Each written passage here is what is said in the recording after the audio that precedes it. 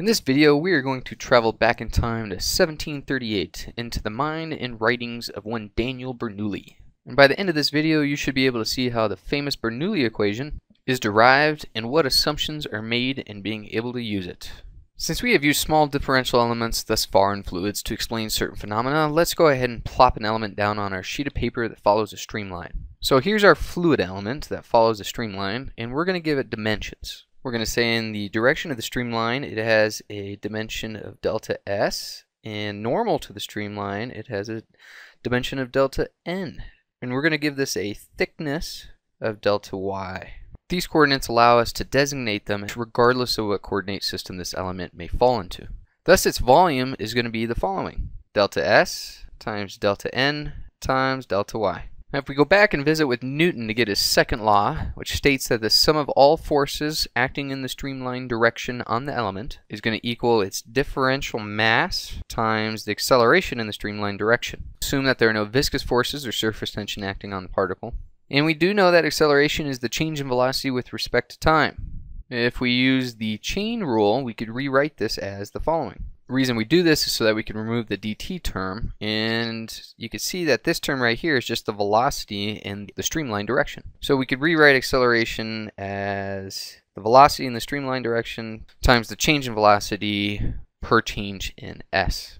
So now Newton's second law looks like the following, where we've rewritten the acceleration as the velocity times the differential. Now we could pull the density out of the mass term, and we get our rewritten Newton's second law.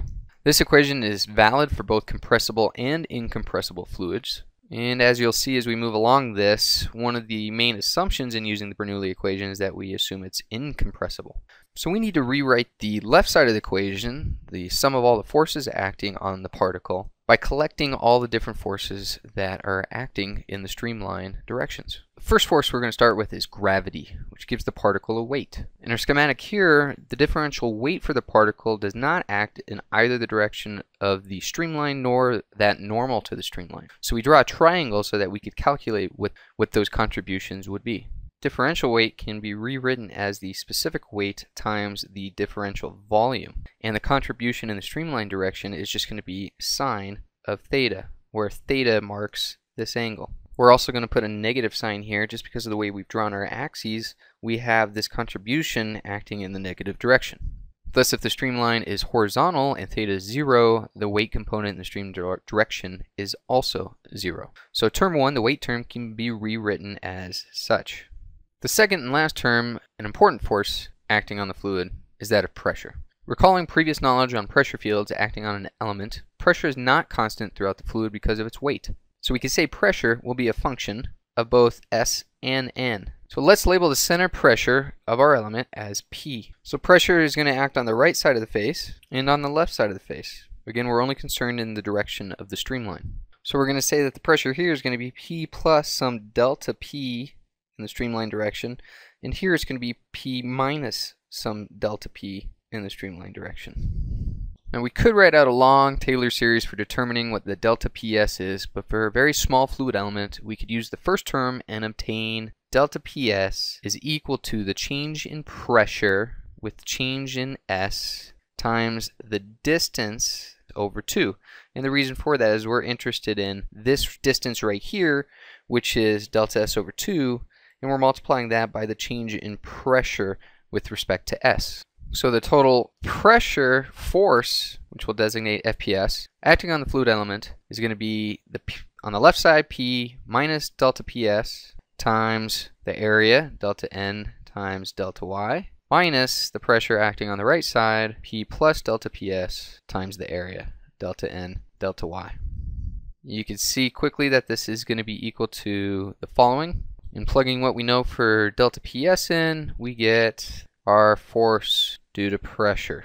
So for those of you keeping track, we're going to sum up our delta forces in the streamline direction as the weight force plus the pressure force. And this looks like the following. I've taken out the differential volume and we're going to plug in what we know for the other half of this equation, where you have density times the differential volume times the velocity and the differential velocity with respect to s. This allows us to cancel out both terms of the differential volume and rewrite the Bernoulli equation. That's not the Bernoulli equation that I showed at the beginning. So what are we missing at this point? I don't recall a sine theta term above, so let's figure out how we could rewrite sine theta. Referring back to our fluid element, we know that this angle theta, this is delta s, and using typical Cartesian coordinates, we could say that this is delta z, that sine theta is just delta z over delta s, which we could write as dz ds.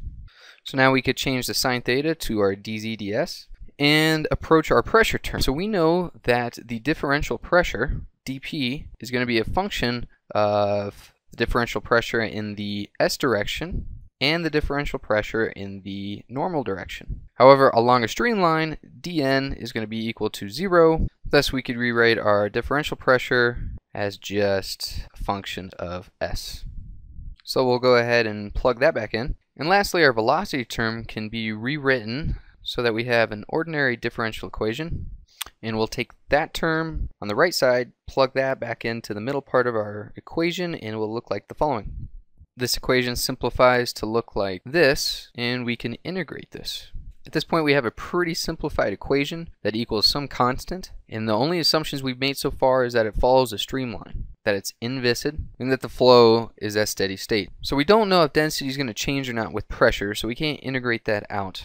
But if we assume that it's incompressible, then the density and the specific weight will stay constant, and we could rewrite this equation as the following, where the pressure term plus the velocity term plus the height term along a streamline is going to be constant. So we have our Bernoulli equation, and this basically implies that given the assumptions we've made, that we could calculate along a streamline the conditions at one point, knowing the conditions at another. Check out some of the example screencasts to see how we apply Bernoulli's equation to certain systems.